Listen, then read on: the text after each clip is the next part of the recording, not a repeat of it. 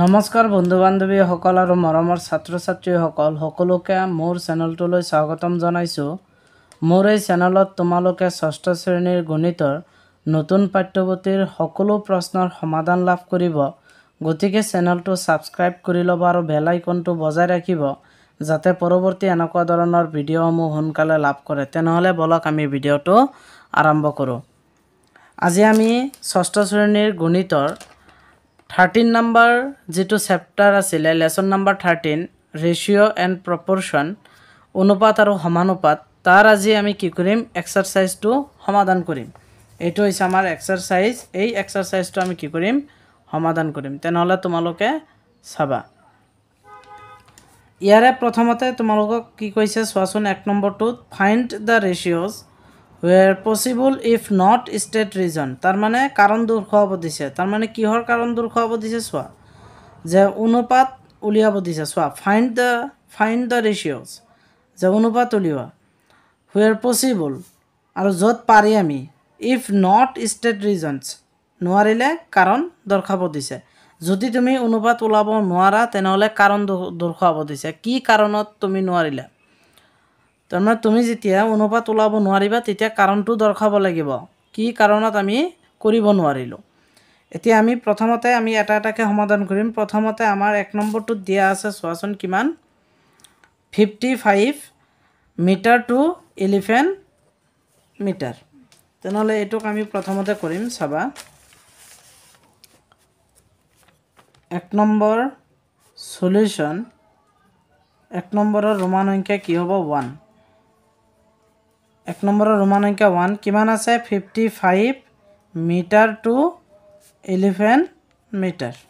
এটুক অনুপাতত ল'ব লাগে। তেনেহলে চাবা চোৱা এতিয়া আমি 1 নম্বৰৰ ৰোমান সংখ্যা 1 টো আমি লিখি লৈছো। এতিয়া আমি এটোৰ আমাক কি ওলাব দিছিলে যে অনুপাত উলিওৱা। তেনেহলে আমি ইয়াৰ অনুপাত ওলাম। ইয়াতে কিমান কিমান আছে প্ৰথমতে আছে কিমান 55 মিটাৰ হয়নে। এই 55 মিটাৰক তুমি কি কৰিবা ৰেশিও দিবা মানে ইছটো যে ৰেশিও আৰু কিমান আছে আমাৰ 11 মিটাৰ 11 মিটাৰ। এতিয়া এটো কি কৰিবা যেহেতু এটো আগত আছে এটো আমি কি কৰিম যে হৰ আৰু লব এই হৰ আৰু লব আকাৰে আমি এটোক লিখিম। ডিনোমিনেটৰ আৰু নিউমেৰেটৰ আকাৰত আমি ইয়াক বহাম। তাৰ পিছত চোৱাচোন এটোত কিমান আছে হৰ 55 মিটাৰ আৰু 11 মিটাৰ। এতিয়া আমি ইয়াক কটাকটি কৰিম যে ইয়াতে 11 ৰ ভিতৰত একবাৰ যাব আৰু 11 যাব 55 ৰ ভিতৰত কেইবাৰ 5 বাৰ। তেনেহলে আমি কি পালো ওপৰত থাকিল 5 আৰু তলত থাকিল কিমান 1। এটোক আমি এনেকৈ লিখিব পাৰি যে 5:1 এইটো হল আমাৰ অনুপাত। মানে এইটোকে মানে আকৌ পুনৰে অলপ সৰুকে লিখা হৈছে মানে কটাকটি কৰি সৰুকে ৰেশিও ওলোৱা হৈছে। ঠিক আছে। এতিয়া 2 নম্বৰটো চোৱা এইটো 2 নম্বৰ 2 নম্বৰটোত কি আছে 55 সেন্টিমিটাৰ টু কিমান আছে 11 মিটাৰ। এতিয়া চোৱা ইয়াতে কি হৈছে এটো হৈছে সেন্টিমিটাৰ আৰু এটো হৈছে মিটাৰ। তেনেহলে আমি ইয়াতে কি কৰিব লাগিব যে মিটাৰটোক সেন্টিমিটাৰত আনিব লাগিব। ঠিক আছে যে মিটাৰটোক সেন্টিমিটাৰত আনিব লাগিব। তেনেহলে আমি জানো যে 1 মিটাৰত কিমান হয় 1 মিটাৰ ইকুৱেল টু কিমান হ'ব 100 সেন্টিমিটাৰ 100 সেন্টিমিটাৰ। তেনেহলে আমাৰ কিমান মিটাৰ দিয়া আছে 11 মিটাৰ ইকুৱেল টু কিমান হ'ব 11 ৰ লগত 100 ৰে পূৰণ মাৰি দিয়া কিমান হ'ব 1100 হ'ব 1100 ইমান সেন্টিমিটাৰ। এতিয়া আমাৰ এইটোক আমি কি কৰিম এতিয়া ৰেশিও ওলাম কি আছিলে যে 55 সেন্টিমিটাৰ টু কিমান আছিলে 11 মিটাৰ। এতিয়া 55 সেন্টিমিটাৰ এটো 55 এ থাকিব সেন্টিমিটাৰ ইজ টু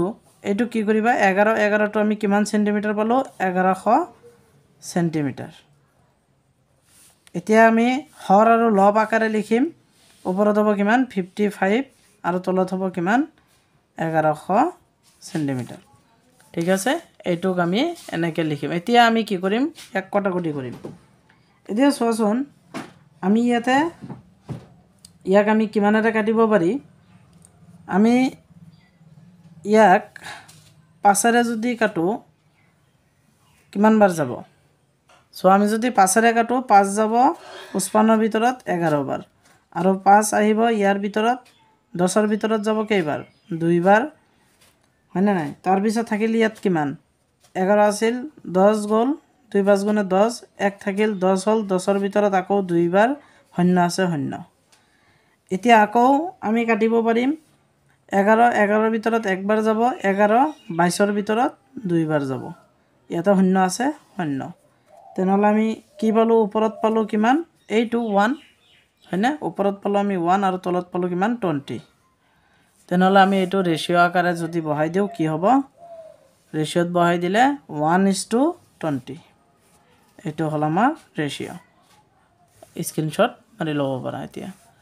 এতিয়া চাবা আমি 3 নম্বৰ কৰিম সো এতিয়া 3 নম্বৰটো আছে কিমান এইটো 750 গ্ৰাম টু 35 গ্ৰাম ঠিক আছে দুয়োটাই কি আছে সো এইটো গ্ৰামত আছে এইটো গ্ৰামত আছে তেনেহ'লে আমাৰ মানে এককবিলাক একে আছে হয় না নাই একক একে থাকিলেই মানে আমি কোনো ধৰণৰ অসুবিধা নাই আমি সোনকালে ৰেশিও ল'ব পাৰিম তেনেহ'লে ইয়াক কি কৰিবা 750:35 দুয়োটাই গ্ৰামত আছে তেনেহ'লে আমি হৰ আৰু লব আকাৰে লিখিম এইটো আছে আমাৰ কিমান যে 750 আৰু কিমান আছে 35 ঠিক আছে এতিয়া আমি ইয়াক কটাকটি কৰিম চোৱা ইয়াক যদি আমি কাটো 5ৰে 5 যাব 35ত 7 বাৰ আৰু 5 যাব 7ৰ ভিতৰত একবাৰ থাকিল কিমান 2 25ত 5 5 বাৰ আৰু ইয়াত এটা শূন্য আছে শূন্য আকৌ আমি কাটিব পাৰিম হয়নে কাটিব পাৰিম নেকি নোৱাৰো আমি কাৰণ ইয়াতে 150 আৰু ইয়াত 7 আছে তেনেহ'লে ওপৰত থাকিল আমাৰ কিমান ওপৰত থাকিল 150 আৰু তলত থাকিল কিমান 7 এতিয়া আমি এইটো ৰেশিও লিখিম 150:7 ঠিক আছে এইটো হল 3 নম্বৰ এতিয়া 4 নম্বৰটো চোৱা 4 নম্বৰটো কিমান দিয়া আছে চোৱাচোন 750 গ্ৰাম টু 1.5 কিলোগ্ৰাম মানে এইটো আছে তোমাৰ কেজিত আৰু এইটো আছে তোমাৰ গ্ৰামত আছে তেনেহ'লে এই গ্ৰাম থকাটোৱে আমাক কি কৰিব লাগিব যে কেজিটোক আমি গ্ৰামত ল'ম ঠিক আছে মানে এই এককবিলাক একে কৰিম এইটো আছে কেজিত এইটো আছে গ্ৰামত তেনেহ'লে এই কেজিটোক আমি গ্ৰামত ল'ম তেনেহ'লে আমি কি পাইছিলোঁ যে 1 কেজি ইকুৱেল টু 1000 গ্ৰাম ঠিক আছে 1000 গ্ৰাম তেনেহ'লে আমাৰ কিমান কেজি দিয়া আছে 1.5 কেজি দিয়া আছে 1.5 কেজি ইকুৱেল টু কি হ'ব 1.5 কেজি ইকুৱেল টু 1.5 ইনটু 1000ৰে পূৰণ কৰি দিবা কিমান হ'ব যে 1500 হ'ব 1500 গ্ৰাম তেনেহ'লে আমি দুয়োটাই গ্ৰাম কৰি লৈছোঁ চোৱা 750 গ্ৰাম আৰু 1500 গ্ৰাম এতিয়া আমি এইটো লিখিম মেইন টপিক আমাৰ প্ৰশ্নটোত কি আছিলে 750 গ্ৰাম টু 1.5 কেজি এতিয়া এইটোক তোমালোকে ই কৰি দিবা 750 এইটো কিমান হ'ব 1.5 আমি যাই কিমান পাইছোঁ 1500 গ্ৰাম তেনেহ'লে এইটো ওপৰত আছে কিমান হৰৰ মান আছে 750 আৰু তলত আছে 1500 এতিয়া শূন্য আমি কাটিব পাৰি এই শূন্য কাটিবা ইয়াতে 75 থাকিল আৰু ইয়াতে 150 থাকিল এতিয়া আমি ইয়াক কটাকটি কৰিম তেনে আমি কিমানেৰে কাটিব পাৰি চোৱা এতিয়া আমি কটাকটি কৰিম 5ৰে কাটিব পাৰি হয়নে ইয়াত চোৱাচোন 5ৰে যদি আমি কাটো 5 যাব 7ৰ ভিতৰত কেইবাৰ একবাৰ আৰু বাকি থাকিল কিমান ইয়াত 2 যাই কিনে ইয়াত কিমান হ'ল 25 হ'ল 25ত 5 যাব 5 বাৰ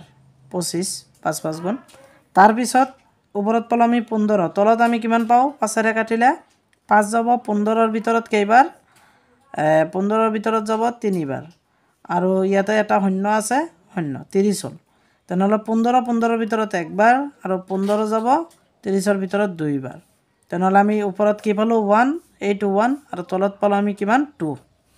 এইটো তেনেহ'লে এইটো আমি ৰেচিঅ'ত ল'ম 1:2 এইটো হ'ল আমাৰ 4 নম্বৰটোৰ এনসাৰ 1:2 ঠিক আছে তোমালোকে লাগিলে স্ক্ৰীনশ্বট মাৰি লোৱা এইটো 1:2 এতিয়া আমি 5 নম্বৰটো কৰিম চাবা চোৱাচোন 5 নম্বৰটোত কিমান দিয়া আছে RS22 এইটো RS1 তাৰ মানে 2 টকা আৰু 1 টকা ৰেচিঅ' ল'ব লাগে যে RS2 to RS1 তেনেহ'লে এইটোক আমি কি কৰিম যে 2:1 এইটো কি হ'ব ওপৰত হ'ব 2 আৰু তলত হ'ব 1 তেনেহ'লে এইটোৰ কি ৰেচিঅ' হ'ব 2:1 হ'ব 2:1 ঠিক আছে এইটো 2:1 হ'ব তাৰপিছত চোৱাচোন 6 নম্বৰটোত কি আছে 6 নম্বৰটোত RS2 to 10 পইচা চোৱা RS2 to 10 পইচা এইটো 6 টকা আছে আৰু এইটো পইচাত আছে তেনেহ'লে এতিয়া আমি কি কৰিব লাগিব যে টকাটো পইচাত ল'ব লাগিব হয়নে নাই যে টকাটো এইটো 2 টকাটো আমি পইচাত ল'ম এতিয়া এইটো পইচাত দিয়া আছে এই টকাটো পইচাত ল'ব লাগিব তেনেহ'লে এইটো আমি কি জানো যে এইটো কেনেকৈ লিখিব পাৰা এই 200 আমি 100 পইচা ইজুকেল টু আমি কিমান কৰিব পাৰি 1 টকা হয়নে বা ইয়াতে আমি আগতে লিখিব পাৰি 1 টকা ইজুকেল টু 100 পইচা তেনেহ'লে ইয়াতে কিমান এইটোকে আমি কৰোঁ ঠিক আছে চোৱা ইয়াতে লিখিবা যে 1 টকা ইজুকেল টু কিমান হ'ব 1 টকাত আমি যেতিয়া কৰিম তেতিয়া আমাৰ কিমান হ'ব 100 পইচা হ'ব ঠিক আছে এতিয়া আমাৰ কিমান টকা দিয়া আছে 2 টকা তেনেহ'লে কি হ'ব 200 পইচা হ'ব তাৰ মানে 100ৰ লগত ইনটু যেতিয়া আমি 100 কৰিম 2ৰ লগত যেতিয়া আমি 100 পূৰণ মাৰিম তেতিয়া 200 হৈ যাব 200 কি হ'ব পইচা হ'ব পইচা এতিয়া আমাৰ কিমান দিয়া প্ৰশ্নটোত কি আছে এইটো লিখা যে RS2 to 10 পইচা এইটো এতিয়া কি কৰিবা লিখিবা যে 2 মানে কিমান পইচা যে 200 চোৱা এতিয়া RS2 2 আমি কিমান পইচা পালোঁ 200 পইচা পালোঁ ইজ টু 10 পইচা এইখিনি হয়নে তেনেহ'লে আমি ওপৰত লিখিব পাৰি 200 ডিভাইডেড বাই 10 এইটোক আমি কটাকটি কৰিম এতিয়া চাবা এই শূন্য শূন্য কাটিব পাৰি হয়নে এতিয়া আমাৰ কি থাকিল 20:1 থাকিল 20:1 এইটো হ'ল আমাৰ এনসাৰ এইটো আছিল আমাৰ কিমান 6 নম্বৰ এইটো হৈছে আমাৰ এনসাৰ ঠিক আছে এইটো ধুনীয়াকৈ ৰাখি দিয়া তাৰ এইটো কিমান গ'ল 6 নম্বৰ গ'ল এতিয়া আমি 7 নম্বৰটো কৰিম চোৱাচোন এতিয়া 7 নম্বৰটোত কি আছে এইটো 5 কিলোগ্ৰাম to 50 গ্ৰাম লিখিব লাগিব ইয়াত 5 কিলোগ্ৰাম to 50 গ্ৰাম ঠিক আছে এইটো অকল জি বুলি দিলেও হ'ব গ্ৰাম এতিয়া চোৱাচোন আমি ইয়াক যদি ৰেচিঅ' ল'ব লাগে তেনেহ'লে আমি কি কৰিম এই 5 কেজিটো গ্ৰামত ল'ম কাৰণ ইয়াতে গ্ৰাম দিয়া আছে আৰু একক কৰিব লাগিব ইউনিটবিলাক একক মানে এটা কৰিব লাগিব বুজি পাইছা একক হিচাপে আনিব লাগিব তেনেহ'লে আমি কি কৰিম যে 1 কেজি ইজুকেল টু কি হয় কিমান গ্ৰাম হয় 1000 গ্ৰাম হয়নে নাই তেনেহ'লে আমি কিমান আছে ইয়াতে 5 কেজি আছে হয়নে যে 5 কেজি ইজুকেল টু কিমান হ'ব 1000 ইনটু 5 কিমান হ'ব 5000 হ'ব 5000 গ্ৰাম হ'ব 5000 গ্ৰাম এতিয়া আমি কি কৰিম ইয়াৰ অনুপাত ওলাম প্ৰথমতে আমাৰ প্ৰশ্নত কি আছিলে যে 5 কেজি টু 50 গ্ৰাম এতিয়া আমি এইটো 5 কেজিটো আমি কিমান পাইছোঁ 5000 গ্ৰাম এতিয়া এইটোক লিখিবা ইজটো আৰু কিমান আছে 50 গ্ৰাম আছে তেনেহ'লে এইটো 5000টোক ওপৰত দিবা 5000 ডিভাইডেড বাই কিমান হ'ব 50 এইটোক কটাকটি কৰিম এতিয়া এই শূন্য শূন্য আমি কাটিব পাৰি হয়নে 5 যাব 5ৰ ভিতৰত একবাৰ আৰু 5 যাব 5ৰ ভিতৰত একবাৰ আৰু ইয়াত দুটা শূন্য আছে দুটা শূন্য 100 তেনেহ'লে আমি কি পালোঁ যে ইয়াতে 100 ইজ টু এইটো ওপৰত লিখিবা 100 ডিভাইডেড বাই 1 এইটো আমি যাই কিমান পাম 100:1 এইটো হল আমাৰ 7 নম্বৰটোৰ এনসাৰ এইটো চাই লোৱা হৈছে এতিয়া চোৱা আমি 8 নম্বৰটো কৰিম 8 নম্বৰটোত চোৱাচোন কি আছে 8 নম্বৰ 5 কিলোগ্ৰাম টু 5 মিটাৰ এতিয়া চাবা 5 কিলোগ্ৰাম টু 5 মিটাৰ এতিয়া ইয়াতে লিখিবা যে 5 কিলোগ্ৰাম টু 5 মিটাৰ এতিয়া চোৱা ইয়াতে দুটা কিন্তু ইউনিট বিলাক কিন্তু বেলেগ বেলেগ হৈ গ'ল যে একক বিলাক আমাৰ কি হ'ল বেলেগ হৈ গ'ল কেনেকৈ বেলেগ হৈছে ইয়াত চোৱাচোন ইয়াত আছে কেজি আৰু ইয়াত আছে মিটাৰ চাইছা এইটো হৈছে কেজি আৰু এইটো হৈছে মিটাৰ আমাক প্ৰশ্নত তেতিয়াই কৈছিলে যদি ইফ নট ষ্টেট ৰিজনছ যদি হোৱেৰ is possible if not state reasons যেতিয়া আমাৰ কি হ'ব যে ইউনিট বিলাক যে আমাৰ যেতিয়া কি হ'ব য'ত আমি নোৱাৰিম তেতিয়া আমাক কাৰণবিলাক আমাক কি কৰিব দিছিলে দৰ্শাব দিছিলে ঠিক আছে যেতিয়া আমাক কাৰণবিলাক দৰ্শাব দিছিলে এতিয়া চোৱাচোন আমি কাৰণবিলাক দৰ্শাম চোৱা এতিয়া ইয়াত আছে কি যে 5 কিলোগ্ৰাম আৰু ইয়াত আছে কি 5 মিটাৰ যে ইউনিটবিলাক আমাৰ কি আছে বেলেগ বেলেগ আছে তেনেহ'লে এইটো কি হ'ব নহ'ব তেনেহ'লে ইয়াতে লিখিবা যে নোৱাৰি আমি কি কৰিব পাৰি নোৱাৰি এইবিলাক মানে ৰেচিঅ' ওলাব আমি নোৱাৰি যে কাৰণবিলাক হৈছে ৰাশি দুটা একে এককত প্ৰকাশ কৰিব নোৱাৰি আমি ৰাশিবিলাক একে এককত প্ৰকাশ কৰিব নোৱাৰি এইটোত প্ৰকাশ কৰিব আমি নোৱাৰি যে হেতুকে তোমালোকে এটা সৰুকে লিখি দিব লাগিব যে কাৰণ দৰ্শাই দিব লাগিব যে নো যে because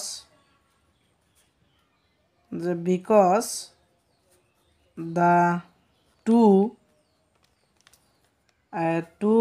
quantities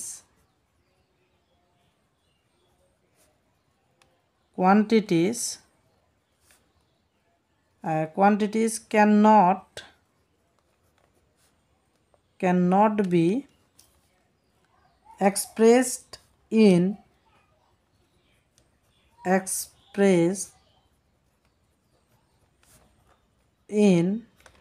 the same unit ঠিক আছে express the same unit তাৰ মানে এটুকে কৈছে যে নোৱাৰি আমি কাৰণ যে দুটা একে এককত আমি কি কৰিব নোৱাৰি প্ৰকাশ কৰিব নোৱাৰি এইটো তোমালোকে ইয়াতে সৰুকে লিখি দিবা যদি তেনেকুৱা হয় কাৰণ এইটো কিলোগ্ৰাম আৰু এইটো মিটাৰ কিলোগ্ৰাম বেলেগ মিটাৰ বেলেগ সেইকাৰণে আমি ৰেচিঅ'ত ল'ব নোৱাৰি এইটো লিখি দিবা ইয়াতে ঠিক আছে এতিয়া 9 নম্বৰটো চোৱা এতিয়া 9 নম্বৰটোত চোৱাচোন কি আছে 9 নম্বৰটোত আমি কিমান পাইছোঁ ইয়াতে 100 এম্পিয়াৰ এইটোতো 11 নম্বৰ এইটো 9 নম্বৰ সৰি এইটো কাটি দিয়া এইটো লিখিবা যে 9 নম্বৰটো আছে RS 200 এইটো লিখিবা যে RS 200 টু যে 200 পিপল এইটো কি হ'ব চোৱা এইটো হৈছে 200 ইয়াতে টকাৰ কথা কৈছে যে RS 200 আৰু এইটো হৈছে কিমান যে 200 পিপল তেনেহ'লে এইটো কি হ'ব ইউনিটবিলাক একে নেকি তেনেহ'লে এইটোই বেলেগ হৈছে তেনেহ'লে এইটো আমি কি কৰিব নোৱাৰি কাৰণ ৰেচিঅ'টো আমি কি কৰিব নোৱাৰি কিহৰ কাৰণে কৰিব নোৱাৰি যে কাৰণ ৰাশি দুটা একে এককত প্ৰকাশ কৰিব আমি নোৱাৰি এইটোকে এনসাৰ ইয়াতে লিখি দিবা এনসাৰ এই আগত যে লিখিলোঁ সেম লিখিবা যে নো যে আমি কৰিব নোৱাৰি কাৰণ ৰাশি দুটা একে এককত প্ৰকাশ কৰিব নোৱাৰি because the two quantities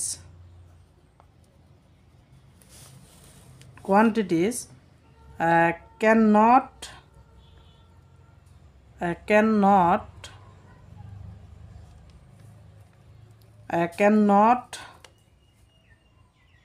be expressed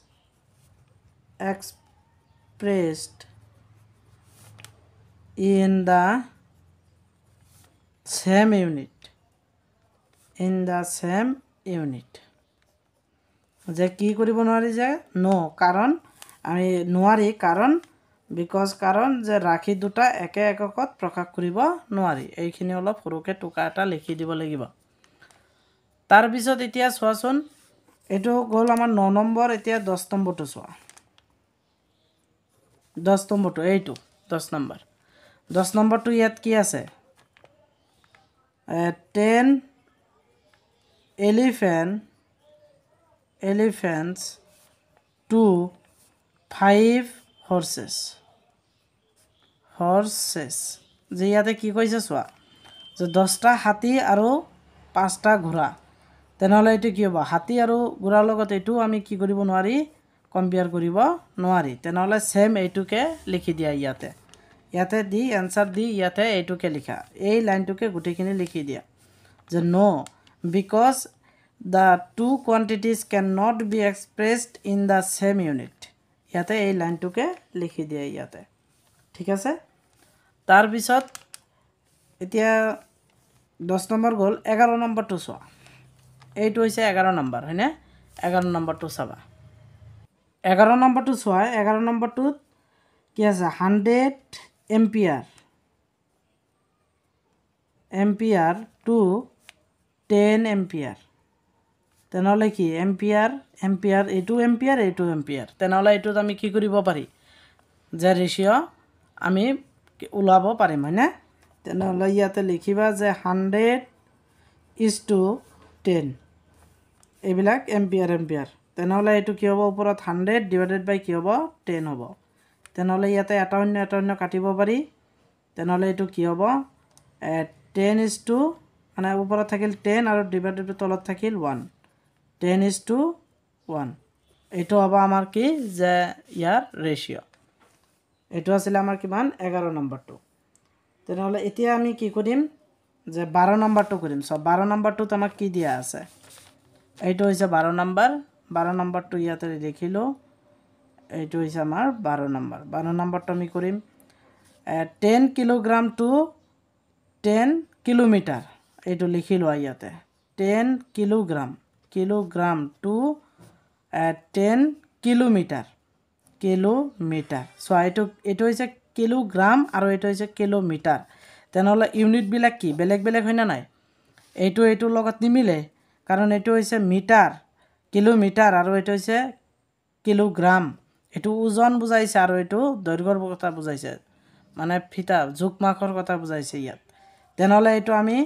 এইটোকো আমি কি কৰিব নোৱাৰি যে কৰিব নোৱাৰি তেনেহ'লে ইয়াতে তোমালোকে ধুনীয়াকৈ সৰুকৈ নোটটো দি দিবা যে এইবিলাক মানে ইউনিটবিলাক একে নহয় ঠিক আছে ইয়াতে লিখিবা যে নো আমি কৰিব নোৱাৰি কাৰণটো লিখি দিবা যে because the two quantities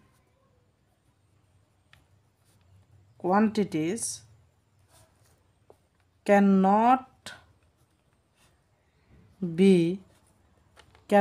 be expressed in the same unit এইটো সৰুকৈ অলপ টোকা লিখি দিবা এইটো আছিলে আমাৰ এই 12 নম্বৰৰ এনসাৰটো কাৰণ আমাৰ ইউনিটবিলাক বেলেগ থকাৰ বাবে আমি এইটো কৰিব নোৱাৰি ঠিক আছে এতিয়া আজিৰ ভিডিঅ'টোত আমি এইখিনিকে ৰাখিম 1 নম্বৰটোকে ৰাখিম ঠিক আছে এইটোৰ যে এক্সাৰসাইজৰ পৃষ্ঠা নম্বৰ 252 আমি আজি 1 নম্বৰখিনিকে ৰাখিম আজিৰ ভিডিঅ'টোত আৰু ইয়াৰ নেক্সট ভিডিঅ'টোত আমি 2 নম্বৰৰ পৰা সমাধান কৰিম তেনেহ'লে আজি এইখিনিকে তোমালোকে মোৰ ভিডিঅ'টোত লাইক কৰি দিবা শ্বেয়াৰ কৰিবা আৰু সাবস্ক্ৰাইব কৰিবা ঠিক আছে ধন্যবাদ